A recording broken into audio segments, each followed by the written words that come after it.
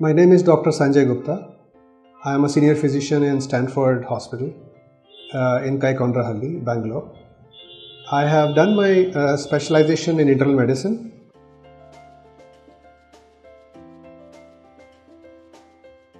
When we speak about contamination of food and we talk about the pests who are responsible to contaminate the food, the mice as a rodent comes first to our mind.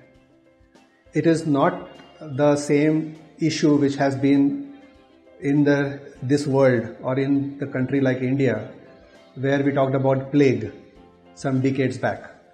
We have come a long way. We have more hygiene, we have more awareness, we have more precautions.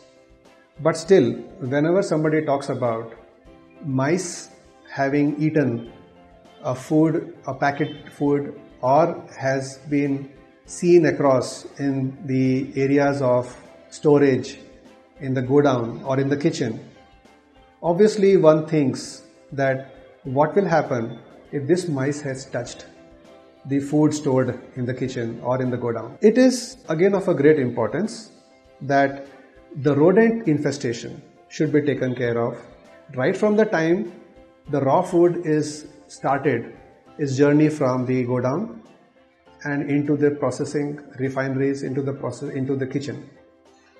Why it is so important? Because mice is a carrier of various diseases.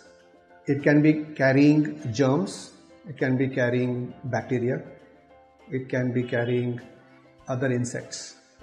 So when the mice rubs against any processed food or raw food, we should think about what he has left behind. It is not just that he has eaten some food or he has bitten into a packet.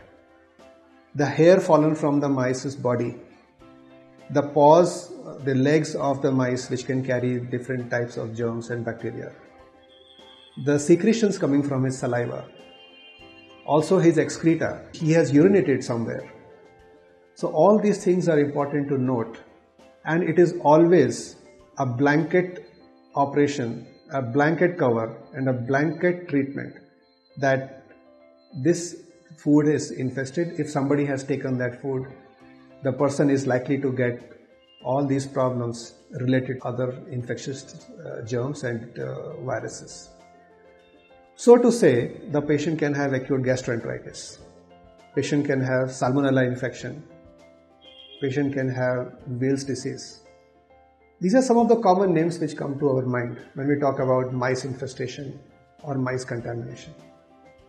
But the most important part is that, yes, it has to be taken in a blanket fashion, that mice who has eaten this packet of food anywhere stored is a potential poison, and it should not be taken, it should not be ingested, it should not be consumed.